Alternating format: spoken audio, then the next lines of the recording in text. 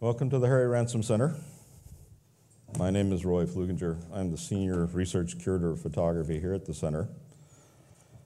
And it has been my duty and my privilege, especially the latter, to be the curator for the Fritz Henle In Search of Beauty show, and to also the author of the subsequent book, which we have just published on the work as well.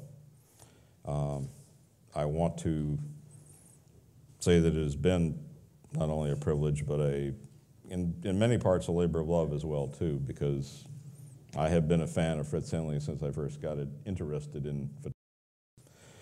Way back in the 1950s and 60s, when I used to steal my cousin's photo magazines and read them and see this work by this strange and wonderful man with the strange and wonderful German name that would always pop up, and the images would always stick in the back of my mind. He is a person who has fascinated me since that time, and it has been our privilege to know him since 1979 here at the Ransom Center, and to work with him on the establishment of the master print collection of Fritz Henle here at the center. Although he would be inspired by beauty throughout his life, Fritz Henle chose photography rather than words to define its magic. In bringing to the art a clear vision coupled with superb technical expertise, he proceeded in that course for some 6 decades to champion a unique blend of realistic and romantic photography, which transcended both stylistic trends and a great variety of subject matter. The exhibition, the work on the archive, and the book has all been amply supported by Stephen and Judy Gluckstern of the Lucky Star Foundation and Danny and Robin Greenspun of the Culture Dog Foundation, and I applaud and thank them for their help throughout the course of this project. I also, of course, thank Tom Staley, the director of the Ransom Center, and the entire staff. It has been a collaborative effort in many respects, and they have helped us see this through to the glorious finale we have outside. As well, it has been a privilege to work with the people at UT Press and with the designers at Pentagram to do this publication too. And I thank all of them for that. To begin at the beginning, our guests this evening. And we can bring them up in light as we do this. Marguerite Henle was raised in Washington, D.C., where she studied voice as a teenager. While vacationing on St. Croix in 1952, she met Fritz and soon became his model, from which his book, Figure Studies, was created. They married in 1955 and permanently moved to St. Croix as their home in 1958, where they raised their 3 children. In addition to being a model and a mother, Marguerite continued to assist Fritz's career, traveling with him and publishing until his death in 1993. She currently resides on St. Croix with her partner, Paul Voiter-Shark. Paul, I'm sorry, I get that name right next time.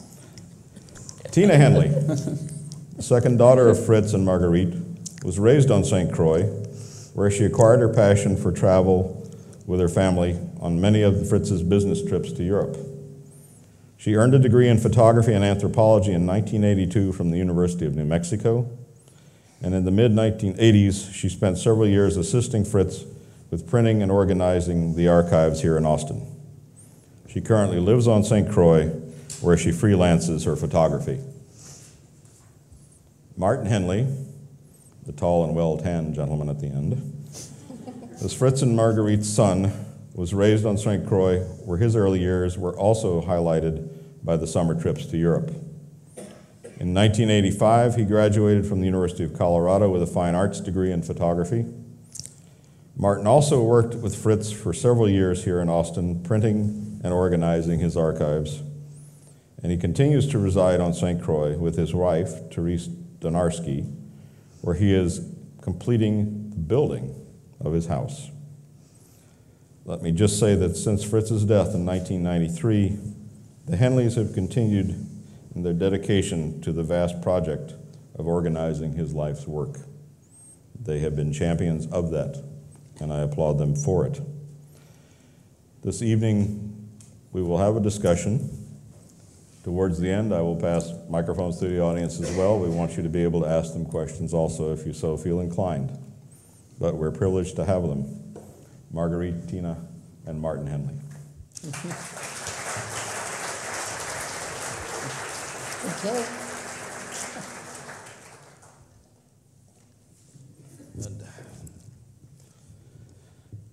And welcome back.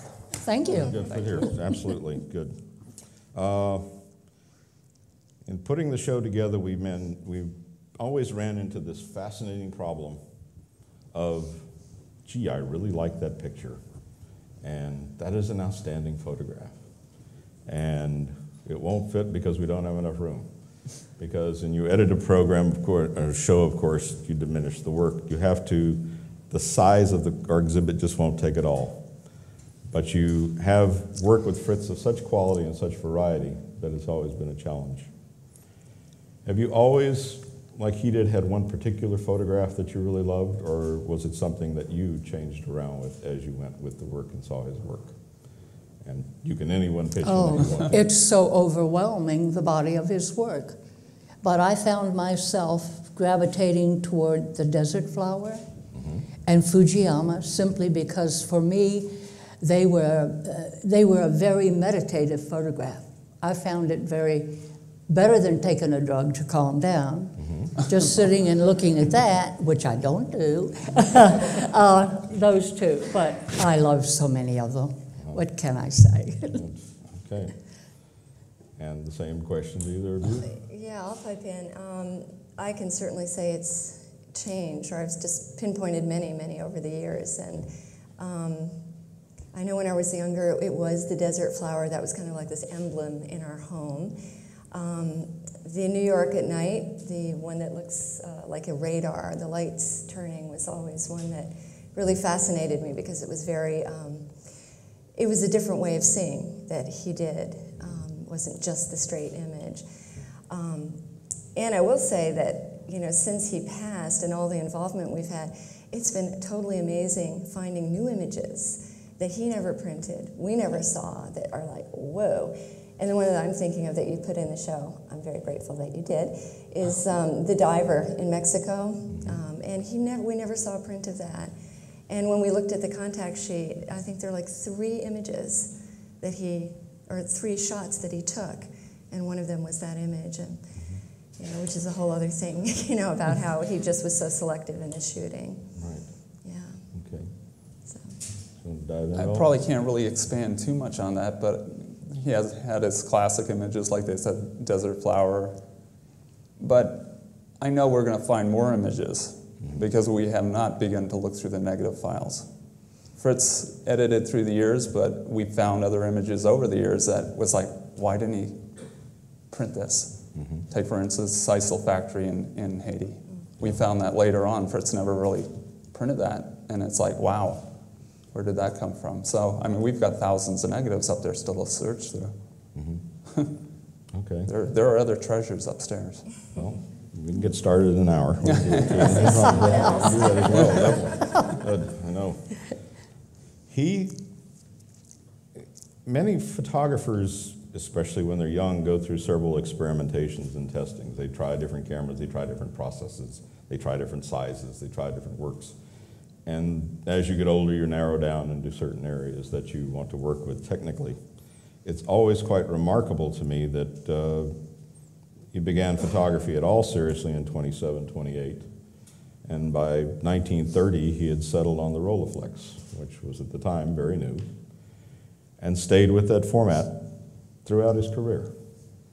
He loved the square frame, I know. He loved the flexibility of it. I read all the arguments for it in the course of his books that he wrote about it. In commenting upon it and working with it, did he ever say anything else to you about it that was attractive to it, or why he would not try other formats? Oh, sure. Or other things? One main thing for Fritz was composing on the ground glass. He knew exactly what he wanted to get, because later, hardly any of his photographs were cropped. Yeah. And editors might say, well, they want to take it and they'll crop it here and crop it there, and that would drive Fritz up the wall. So yeah, that was one of the main features. Okay. And That's what I always heard. I mean, it was like the gift of being able to see the image right there, and right there in ground glass. Okay. And being known as Mr. Roley, how could he change? I mean, he was married to Roley. Good argument at that point as well. Well, I think it was really an anatomical appendage to the man. Okay. I know for a fact from early on, of course, that they are in part responsible for, of course, the publication of his first book, and ultimately him foxing his way over to America in 1936 too, because of their support too. But he was always faithful and loyal to them as well.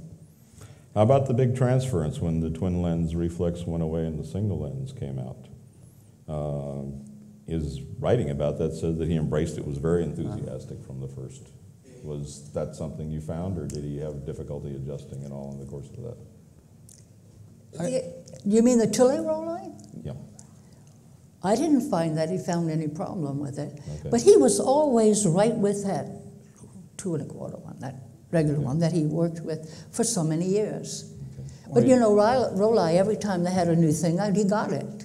It was one of the first he got, Or are you talking about the SL66 in general? Yes. Oh, you're talking about that. Well, I love the versatility because he could change the cassette from black and white to color and still change it back again without having to use the full roll of film. And it was not uncommon for him to carry 2 cameras, one with color and one with black and white. Oh, tell me about it. She carried the cameras. Okay. All right. I do have a couple of professional questions about your working relationship. The first in terms of being a cameraman's assistant. I know there is this marvelous moment in Alfred Hitchcock's Rear Window when Jimmy Stewart is rejecting the advances of Grace Kelly, which you automatically know that's a work of fiction. I know about that. Jimmy Stewart is the photographer, and she is the society girl who wants to marry him. But he doesn't want to because he's a rugged globe-trotting photographer who's going all around the world, and I can't have time for this sort of thing and the like, By the way, when they get together in them, and I think it's very fascinating that she puts down a book of adventure travels and picks up a Harper's Bazaar magazine for the final shot. But that's nearly there. But for you, what was it like to step into that world? No, it wasn't really like that. But the thing that used to drive me up a wall for a while, and I didn't really understand what happens in the creative flow at the moment. And we were in Yugoslavia on a Sunday morning at church, on one of the churches, and there was a little kind of a bridge up, and the church was a little below, and the women had their beautiful traditional costumes on. And Fred said, "Oh, this is great." So he got his cameras, I'm holding one bag and whatever, and right next to him, and all of a sudden, I must have gotten a little too close to him, and he was so rude to me. So after he took that photograph, I said, "You treat me like this one more time, I'm going to throw your cameras down the ravine." That didn't happen often, but I understood after a while what happens when they're in that moment, and it's a moment for Fritz. This is the fleeting second, because he's not setting this up. Most of Fritz's photographs were absolutely the moment. So I understood that. And it helped our relationship. But it really did, It tried to chill it off a bit,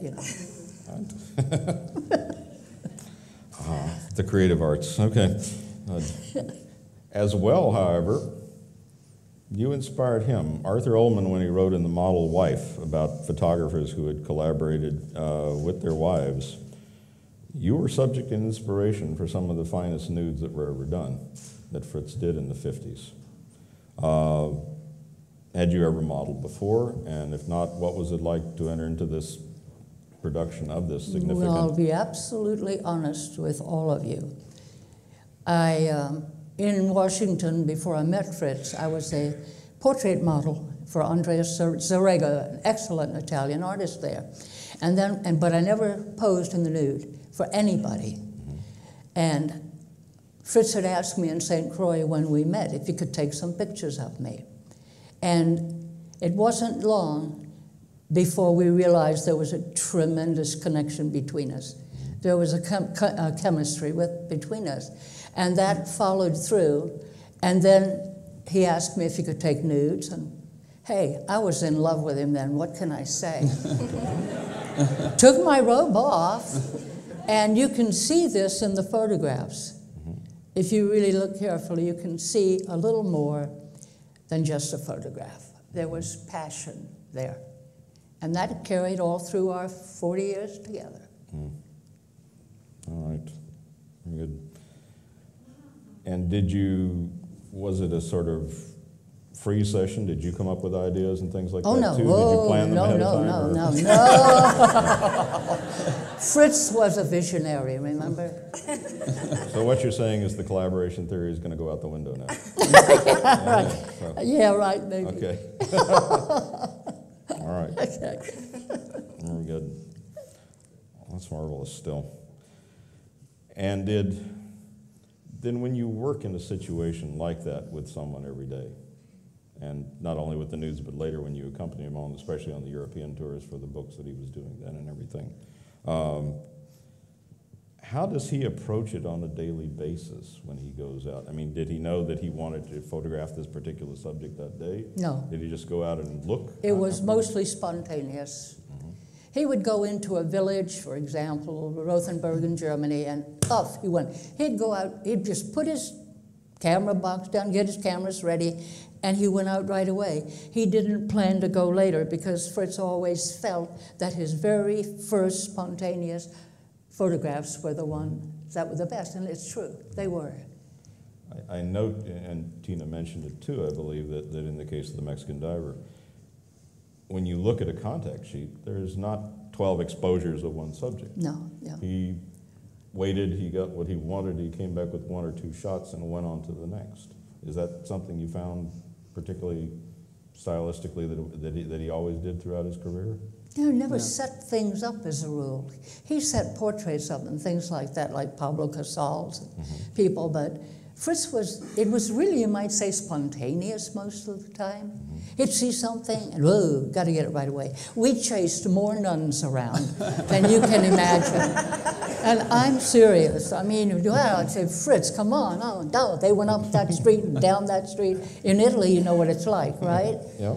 Okay. And Fritz's philosophy was don't overshoot. Yeah, right. Okay. Yeah, that's right. Don't overshoot. Good. Okay. So I'll speak to that also because when I became involved in photography in my late teens, my very first experience of going out of the country, I was on this program abroad with a school, and he had given me a very small Rolleiflex 35 millimeter way back when, but this was like this big adventure I was going on, and he gave me a twin lens reflex camera. And, you know, all he instructed me to do was don't overshoot, and he gave me 12 rolls of film. And how that translates for a twin lens reflex is 144 shots. Well, I thought I was going with this wealth of film, and it was. And, you know, if there's there's several things Fritz certainly has imparted to me along the way, but one of the key things was 2 things that I think Marguerite was saying was, you know, being in the moment. You know, not having this projection around what you think you're going to see or you know, go out to shoot, but just to be in the flow of the day and see, and just be in that looking space, and to be really precise. You know, I mean, he abhorred the idea of going out and going click, click, click, click, click. You know, when they finally got cameras that could do that, it was like, it made no sense to him, because I know he felt so much of his process was literally engaging in that moment and being there for it. And I think that speaks to what his work is about. So I came back with 2 shots. No. 2? Wow. Yeah, what I think fascinates me is early on he went through, I guess, what has been termed the pictorial phase, the idea of coming back with the perfect picture, the idea of photographing with a certain formula of pictorialism at the time. What was Edward Weston said about consulting the rules of composition before taking a picture is kind of like consulting the laws of gravity before taking a walk. And that was sort of, I think, something that he got out of his system early on, and then went to the other extreme of paying attention to what was going on in Germany at the time with people like Laszlo Moholy-Nagy and others who were trying the modernist sort of work too. And then there's the strange melding of those two combined with his instantaneous approach to do that he would go out, seek for that image and go on to the next and go on to the next. So I've always been particularly interested in that blend that is always there in his work. The technique, however, extends not just from the picture taking, but also into the darkroom. And I know you two in particular, and perhaps you got drafted into it earlier too, Marguerite, were involved for years with the whole making of the prints for this archive. Spent many hours in the dark with Fritz. Yes. What can you tell us about that half of his photographic career and his work? Do you want to start since you were the leader? Yeah, I had already had some printing training by the time I worked with my dad in the darkroom here in the university.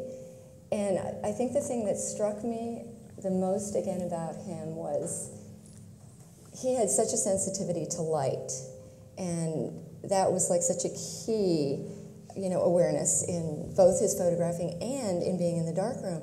And 9 times out of 10, we didn't set a timer. He literally looked at the negative, he could see the density of it, and we might have done a few tests here and there, and boom, he goes, okay, 8 seconds on that, and it was like, whoa. And he just had this amazing sensitivity and intuition about it. Yeah. And that's like an amazing gift that I think I really gathered. And this was even if he would change papers and change developers and things too? Or just we didn't really change did the papers standards? that much when we were, okay. Yeah, or developers. Well, we did when I came on, though. Yeah. Okay. Good. I know, too, you spoke at times of, he was very demanding about how he wanted the image to look in every instance, and if something was not burned correctly or did not print out correctly or something like that. Was it a process of elimination, or was he really good at hitting it the first time? There was a bit of elimination, but I mean, he was pretty right on. Okay. When I worked with him, I think I might have been a little more technical because I was just fresh out of college, and I was doing test strips and being very accurate on the times on the prints. But unfortunately, I think like our first session, we were doing early work, and those were the glass plates, and some of them were thin, some of them were damaged, so it was tricky printing those. Yeah. And we spent hours in there, but he was dodging and burning where he needed it, and I was doing the times and the specific developing times, and we pulled our prints. So, for those of you who might not be aware of it, one of the reasons I included some very large prints in our show out here was simply because even at an early time in his career, in 1936, in fact, when he did his first one-person show in Japan, he included very large prints in it at the time, up to 3 to 4 feet in size. And this, of course, was way ahead of his time. It is very much the fashion now in the 90s and onward to do this sort of thing. But Fritz was experimenting with that at the time. And the reason he was able to do that was because of this rather flawless technique he had in the darkroom, as well as with the work he did with the camera. Also, of course, the Rolleiflex provided him with 2 1/4 negatives, which were much bigger than the 35 millimeters, which was the popular trend at the time. And he was able to make these images. And in fact, I guess you knew the story of the fact that when he was first showing his work in New York City, he wouldn't show them the contact sheets because they could tell it was done with a 2 1/4. He'd do enlargements, and people thought he was working with a big format camera. Such was his style and technique at the time. I digress, but I think that's a very fascinating point about his work as well. Okay, then. So you have grown up on an island. What led him... I know he was proud of his American citizenship and stayed with it, and then was looking for a home in the islands, or what led to the Virgin Islands? How did that come about? Well, he had been married before. He went to Hawaii. He took his first wife and little boy with him, photographed. I think he made 2 trips to Hawaii, and he made a book on Hawaii. And he fell in love with the people, the culture, the diversity there, and the geography. And then he came back, and he got a fashion assignment, Harper's Bazaar one? Holiday. Oh, Holiday, going down to Venezuela. So when they got to Puerto Rico, they found out there was a slight revolution in Venezuela. So they said, okay, now where do we go? And Fritz looks up at a map on the wall in the airport, and he spots the 3 Virgin Islands. He said, why don't we take the models? They had everybody, they had a whole gang how they did then, you know. Maybe they still do. And let's go over to St. Thomas. So they went to St. Thomas, and they stayed at the 1829er, so he did a lot of, some of his very first Virgin Islands you have in the show there, fashion, very beautiful. And then they decided to go over to St. Croix, did quite a bit of work there on the harbor, and he drove around the island, and his wife, at the moment, they were separated. His wife, at the moment, was, no, wait a minute. His wife was in the States. He went there, looked around the island, and thought, wow, this is a small version of Hawaii. That's the big island, St. Croix. The other islands, the other 2 are much smaller. So he really was attracted to St. Croix. So, you know, in the meantime, you know, he went back to New York, and he and his wife separated, and she moved down to St. Croix and lived there with the little boy for a while, and he lived in New York. And then he decided to go there and live. After we had met, he decided to go down. And that's where we remained to stay. And he said, the only way they're going to take me out is feet first. That's what happened. All right. And it was... Loved it. And you did have, and I'm correct, he could still maintain his business in New York. He Oh, had yeah, flights well, to and from. he had a great dark room, custom dark room, and you could fly. It didn't take too long to fly. We had a pretty good postal service. He mailed the film up to New York. He could have been anywhere on the globe, so it made it easy. And New York was insane. He left the studio in Manhattan to come home at 8 at night, and left in the morning late because of the traffic. And he said at one point, this is for the birds. We'll go and live in St. Croix. So we closed up our little house up there. And we had 2 children. We had 1 child. We had Maria. Went down with Maria and settled there. We lived in Christiansted for a while, and then the other 2, and we built a little house on the hill, which you saw. Very small house. Some people in Europe thought just because he's Fritz Henle, we have a swimming pool. We did. We had the whole sea, you know? Yeah. So we've lived there. That's been, the roots go all the way down, 350 feet down. We love it. Still love it. It's an impressive view of that swimming pool, I will say. Yeah, right. It's very true. I had the fortune of doing heavy research in the Virgin Islands for a week with this process, and was trying to figure out how to call Tom up and tell him that I had other stuff. I really needed to extend my research for a couple of weeks because it was there was points about Fritz's work and my tan line that I both had to work on. So, but anyway, it was a idyllic place. What's it like growing up there, though? I mean, for you as opposed to the big city and everything. Well, I didn't know the big city, and it was fabulous growing up there in the 60s. That was when St. Croix was still really kind of an offbeat expat place, and very un-Americanized at that point. No McDonald's, Kentucky Fried Chicken like we have now. And it was great. I mean, you know, my memories of our childhood are just about being outside, being in nature, swimming, you know, playing in the woods. And I'm really grateful for that. It was great. And we had fabulous schools down there, so it wasn't, you know, I know Fritz's brother and sister, they never came to visit us, but they had this image of the islands being like this totally wild place, and Fritz was raising 3 heathens down there. There were fabulous private schools, and, you know, we got to travel, you know, when we got a little bit older with him. So, you know, I feel like I had this utterly amazing childhood being raised there and not being, you know, so branded into mainstream America. That's good. He also wrote quite a bit, and in fact it is true that when he set out to reside there, he really photographed not only the Virgin Islands, but the entire Caribbean. It was the subject of a book. People comment sometime about the artwork he does, but he could also do significant documentary work too, and photograph the people of the surrounding islands and the culture and the society very well too. I found that particularly fascinating about it too. In fact, that Caribbean book continues to fascinate me because he really, I think, sought out the different cultures that were there. It was a great trip.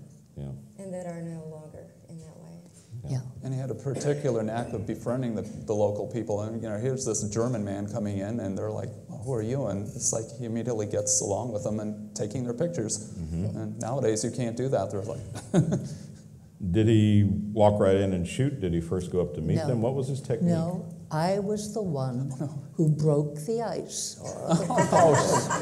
In Europe, in South America, in Israel, in Turkey, I was the one who went in and charmed the people and got them to say okay. Because Fritz would run out and just take pictures. When we were in Israel and we went down toward the Dead Sea, that was right after the 7 Days War, there were some Bedouins out in the sand way out there. And Fritz said, "Oh, I got to get that, you know." So we went out and I had carried a camera. It wasn't in the case, it was around my neck. And he said, "I want you to do this." He tried to photograph them, and they got angry. So he stayed over there. I was here. I pointed my camera at him, and he had his this way at him, and they were looking at me, and he got the picture. Fritz was very tricky. He really was. He knew how to get it. So one way or the other, he was going to get it, and he did. But he said, "Let's get out of here." And our driver said, because the man, you know, they don't like that. And he said, "They have knives. You better get in the car quick." So we did. Okay. Close calls. So he did depict the other cultures, but he wasn't deep ethnographic photographer, No, per right. se. Okay. Right. Good. Get the image. How about color? When did he first take the plunge into color? And It was in the and how did he 40s, do wasn't that? it? The early 40s, maybe 43. I don't know. It was before I met him. But he had some very early, like Abayar Ranch that you have in the show. Right. That was some of the first color. Okay. Yeah. Did he tend to explode and really get more of it in the islands, or was it something he'd always taken though? He was so into black and white. The color was wonderful, and he enjoyed it. But don't you think he really preferred black and white? There was so much more nuances in black and white.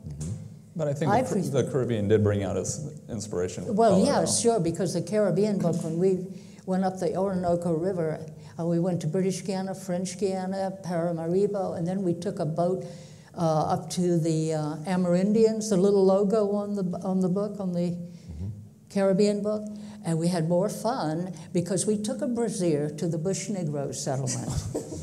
They didn't have brassieres there.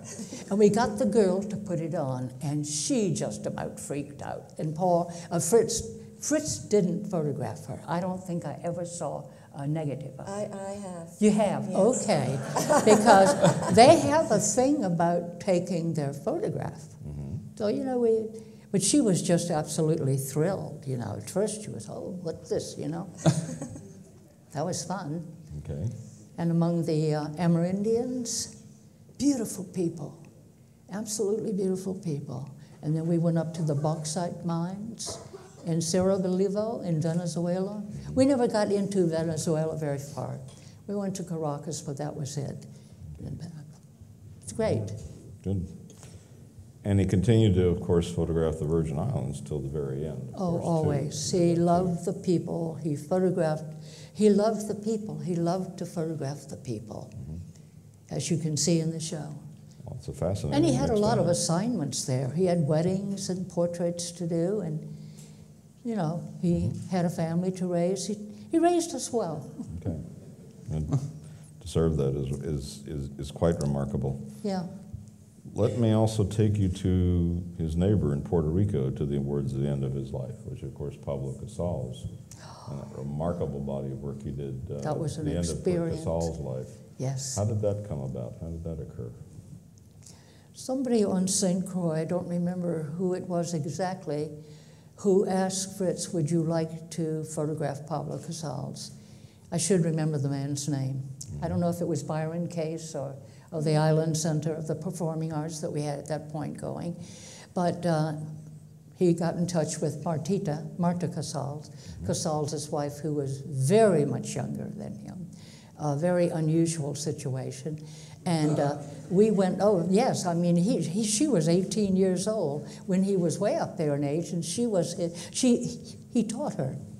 And later in life, he played only her cello, which was an interesting thing. Yeah, he played her cello. But we went up there, and the first time we went there, he lived on Calle Himalaya, up high in the hills. And we found the place, but it was up the street quite away from us. And we were walking, taxi had left us, and he told us which house. As we approached it, we heard his cello. Gorgeous. So we followed the music and walked in the house. The door was open, and here he's sitting playing, lost, totally lost in his creativity. Fritz walked in the room. Martita greeted us, took us to the side. Fritz got his cameras ready. He agreed to do this. Pablo Casals agreed to have him photograph it, but he didn't know we were there. He was as lost in his art as Fritz was in his photography, totally consumed by it, you know. So we went in, Fritz set up the camera and photographed him, and he was playing Bach's The Sarabande, and it was just beautiful. That's how it started. We had, I think, I'm not sure, maybe 4 visits over there, at least 4. And he wrote, I think you have the photograph in the show, where Pablo Casals signed underneath the photograph. He was a beautiful man. Okay. Yeah. And Fritz made a book of him and his quotations of Pablo Casals. I know he quite remarked about just the interesting conversations they had. Too, yes. Because they wonderful really got to conversation. know one another. Oh, he talked about Spain and why he left, and he'd never go back, and he wouldn't be buried there until Franco was dead. Yeah. Okay. The course of doing this work and the sublying theme I want was, of course, something that has guided Fritz since the very beginning, which was the big B word, the beauty, and what it meant.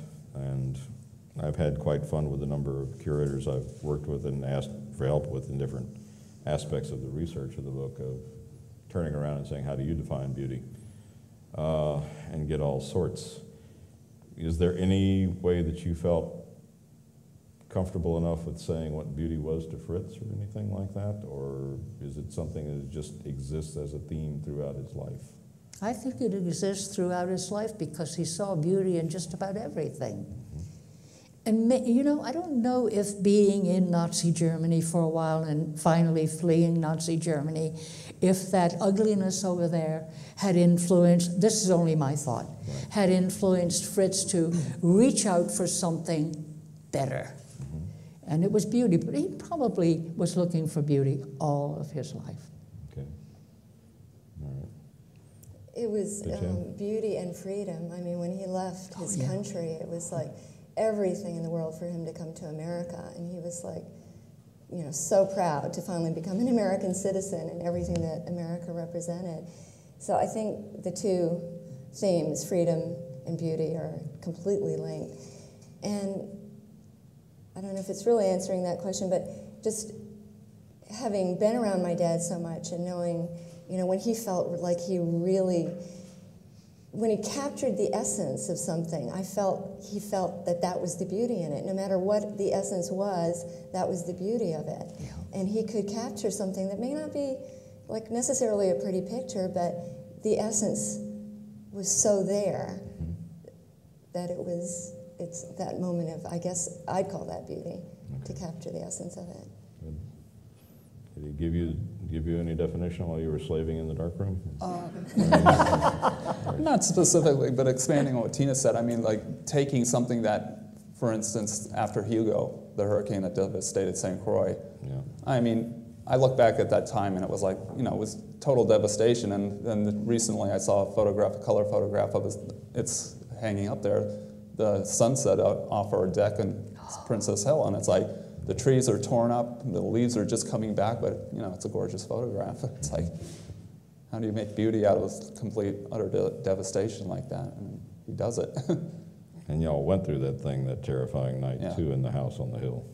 So Is what? you went through Hugo in the house on the hill. I thought we were going to die that night. Mm-hmm. Martin and Fritz and I were there. The girls were up in the States. And it came out of the east. I'd never experienced a hurricane before. And Martin could see it. He saw this great, big, dark line. He said, there it is out there, And it hit us in the already the afternoon, right? Yeah. Palm trees were bending way over, and the ocean looked absolutely incredible. You're looking down towards where we went for the interview, and the white caps, they were wild. And, it approached us, got real wild, and we got in the house, and I said, okay, we went into a little room off of the kitchen, which is a little bedroom now, and I made some typical German cold cuts and wine and whatnot. We're going to have it was about 8:30 at night, and at that point, it was getting wild, and the stones were hitting those Miami louvers, the metal ones of ours, and it was like a freight train going by for hours. And when it came to us, really came to us, when the eye came to us, it hovered over us. It didn't move. And finally it moved, and we thought, oh, great. Came back again. But when it was hovering over us, could look up, you saw red, and you saw a lot of debris way up there in that cone, Mm-hmm. And I thought, oh dear. So Martin got us into the west of the house because he had already seen the kitchen roof go off and stuff hanging in the living room. And he said, everything's okay, but I think we ought to go west in here. We'll be more comfortable here. He was fibbing the whole time, which was great. He had a little radio or something. He could listen to the Puerto Rican station, find out where we were in time there. And it was wild. And when I awakened in the morning and looked out, I said, oh my goodness. Galvanized roofs all over the place. There wasn't a roof on the house all around. It looked like a bomb hit us. Oh, and I don't know what the velocity was. We had tornadoes within it. 140 sustained. Yeah, Okay. 140 sustained. So, wow. And then he goes out afterwards and makes those beautiful images. Yep. So, Yes. And he hung up stamps to dry. Oh, Fritz was an avid stamp collector. One of the young women who stayed with us, they stayed in the guest house up above. They had a cat in a pillowcase. Mm-hmm. They came down. She hung up her dollar bills on the clothesline. We had to dry out by then. Yeah, it was wild. But we were alive, and we had a great time because it brought us real close. Maria came down with chainsaw, Pan Am brought planes down. Some people left then, took their dogs if they could up. A lot of immigration going on there. Martin was cutting off mahogany limbs. We had mahogany limbs closing in all around our house. We couldn't get out. He was cutting, and then he built a fire up on the hill a little bit outside of the house. Kept it going all the time, burning the mahogany. I had a little one-burner propane to cook on. We had gourmet food. He put potatoes in metal foil, threw it in the fire. When evening came, hey, we had a great time. Okay. Wish I were there.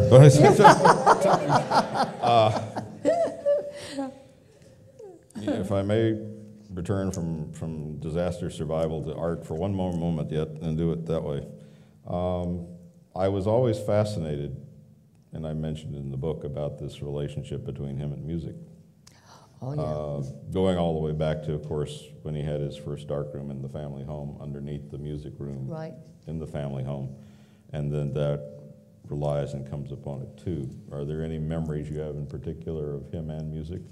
Oh, my goodness. I know that he did not turn into the violin player that they wanted him to be. No, the piano player. Or the piano player. Yeah. Okay. He wanted to play the piano, but Fritz's hands were a little bit stocky like this.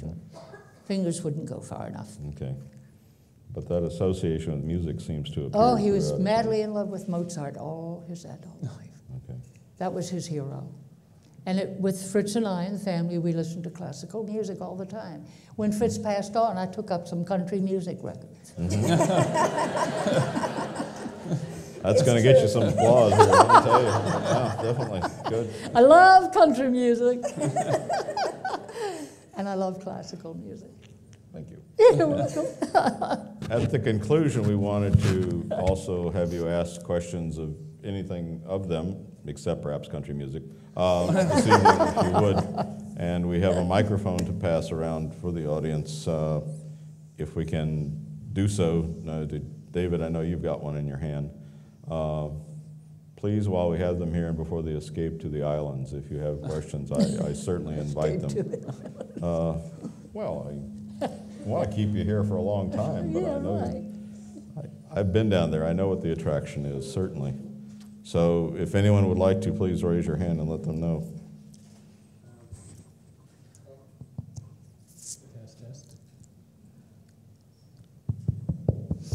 Hello, hello, hello. Guys, thank you for coming to Austin and sharing these incredible experiences of, well, you guys get a lot of credit. Sometimes the man is the one that has all the credit, but in fact, you guys are the support system for him, so thank you. My question is, being in the Caribbean and dealing with negatives, how do you protect them from the moisture in the sand? You don't. You don't. We don't You keep send them them there. off island. Fritz kept all of his negatives in New York, and he had just a really great filing system with his contact sheets. So he had them numbered, and he would order. He shot the film, and it never came back to the island. Rarely. So It stayed up in New York? it did until he was more affiliated out here, and then everything came out here. And the way to keep files, to be able to find stuff, did he use, you want to comment on that? Well, Fritz was actually really quite organized, but over the years, I mean, we've discovered many, many different numbering systems he had, so there is a system, there is a rhyme to what he did, but most of it at this point is like still in our heads. Nothing's really been systematized as much as it could be, but he was pretty organized. But you know, throughout his career, his organization changed depending on who he was working for. And you guys could find it, but other people could maybe not find it. Like Roy, were you able to find stuff, or because you had to learn all these different systems from different photographers? Well, every photographer has their own system, and Fritz had several, I believe. He had several, But yeah. they were, fortunately, he was alive to show us, and then he was alive to teach them and show them. So it was able to be translated to me, so that when the time came to do the research, I could sit down and do it. I mean, there are still pockets of black holes in there, certain things, but for the most part, it's very well organized. And probably David and Mary Allison, our department, can tell you as well, too, that there are collections that are far worse organized than his. This was his working archive. He used this to live. He used this to make a living and to support family, and the systems worked for him to do it. And thank goodness they did. So. But Roy, whenever he needed something from St. Croix, he'd get in touch with Peg Wallace. Yes. And for quite a few years, she was the #1 who went and pulled the negative for Fritz, then took it to the darkroom and had the prints made. Peg is a superb printer here She in is town. here, so. Is she here? Is Yes. Peg here? I hope Yes. she's here. Hand up, Peg. There are, in fact, 2 people in this town who worked very early on doing it. Another person who I think should also get credit because he helped save Fritz's work at the time of a big rainstorm, too, is Walt Lenore, who is a legend here in town, too, and is also among us. And Walt, you should raise your hand, too, because we applaud you for all your work, too. He's touched many lives in the course of working with us since we first met him in, I guess, 78 or 79 when he came. And it's just been remarkable to have somebody in my life, at least who I knew from his work in the 50s and 60s, and to see them breathing and living and working and creating and collaborating in the course of the time it was here. We all miss him terribly, but it was really significant for us to be able to experience that in the process. So, question? Pardon? Stanley? Pardon? Sure. She asked what brought him to UT. A couple of nice circumstances. In 1978, he had an exhibit in San Antonio, and I believe his name was Dean Myers at the university there, called us up one day and said, "We have Fritz Henle here, would you like to meet him?" To which we said, "Don't move, we're coming," and came down and had a chance to meet him and got to know him, brought him up here and showed him our collection to introduce him to what we had here, and the friendship built from there. Another thing that helped too was in 1979, Helmut Gernsheim was a guest teacher here, and we of course have the Gernsheim collection here in the collection. So Fritz timed it in such a way that he was able to meet Helmut and see the collection. And for those of you who don't know, Helmut also grew up in Germany at the same time and fled in 1937 and got to Britain. And they both went to the same school, the same Munich School of Photography, about 4 years separate, so they didn't know each other as upper or lower classmen. But they both graduated, and they both, in fact, graduated at the head of their classes their particular years. So that sort of friendship of two people in the field who'd never met for 40 years really helped cement the friendship too. And then from there we began work with the help of the gentleman who funded the master print project. Fairleigh Dickinson. Got us started with the funding project to build what became the Fritz Henle master print collection of his final summary statement of his master prints of his select images that we worked on for many years with him while he was organizing the archive. So that, in very brief, is how it built up to do it, and it was a tremendous pleasure each year acquiring and adding the prints to the collection and getting the anecdotes that went with every single print, too, with it, which was fascinating. So that's how it began. Yes? You sort of already alluded to it a little bit, but how did he sort of educate you or inspire you to both become photographers? Was he very direct with it, or was it more something like he just allowed you to sort of grasp what he did? We always said it was genetic. It's in the blood. I mean, growing up constantly with the art around you like that from birth to, going through high school and all, you're surrounded by the photography all the time, and you're helping them on photo shoots when you're little. I mean, I remember quite a few times, maybe 9 or 10, helping Dad go take photos of the refinery on St. Croix. And I was like, okay, let's go. So we went out and I assisted him. Things like that. Yeah, we basically lived it and breathed it. I mean, the man was literally glued to what he did. That camera lived around his neck.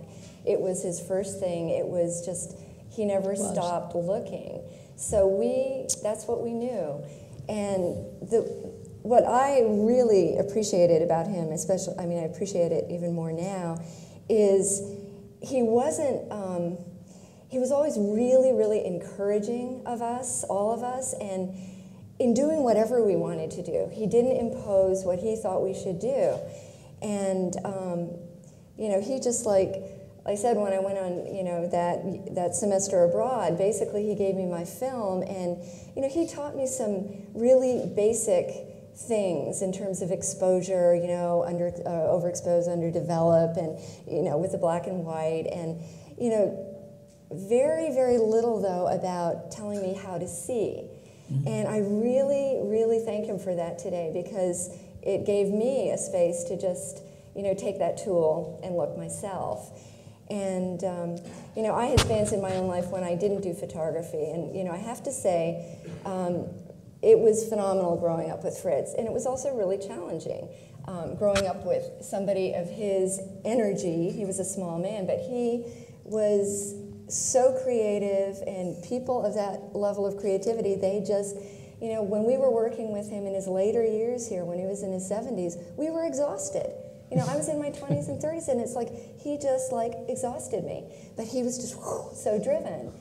So, as a result, it was you know, when I first started picking up the camera, he was extremely encouraging of me to continue it. But it was also very challenging because, you know, growing up with that much fame and, you know, under his shadow had its challenges that it does for most people, you know, in that situation. So I actually divorced myself from it for many years and went in a very different direction in my life, you know, for a while. And he never stopped me from doing that either. You know, he just totally supported whatever I wanted to do to find my own self-expression. And I think, you know, he knew that so much for himself that that was like the hugest gift he could have given any of us.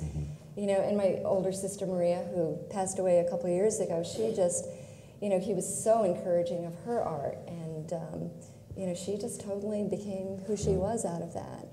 So, you know, Fritz imparted that sense of freedom, and I was going to say it's freedom. just be yourself, you know. And so, especially when I gave it up, that was the biggest gift, you know, because it was like, I can't be under this. I can't stand anybody else saying you're walking in your father's footsteps anymore, you know. We used to Seriously, hear that all the time. It was really difficult. And now today, it's like I feel I have my own sense of myself and my own work, and it's like when people actually don't even say that to me anymore, which I find really interesting. Thank goodness. And if something comes up, I just feel like, God, I had this phenomenal teacher. And I just thought, oh, what an amazing life, and not this rebel that I was for a long time. So maybe perhaps freedom is like beauty in that it has no absolute definition. It is something that's felt, it's something that's produced, it's something that's experienced rather than defined. Yeah. Perhaps that's it. We have time for another question yet. Please. Yes, 2 questions, please. Okay. Slightly technical questions. Taking the black and white photographs, did he use color filters of different kinds to get different contrast effects?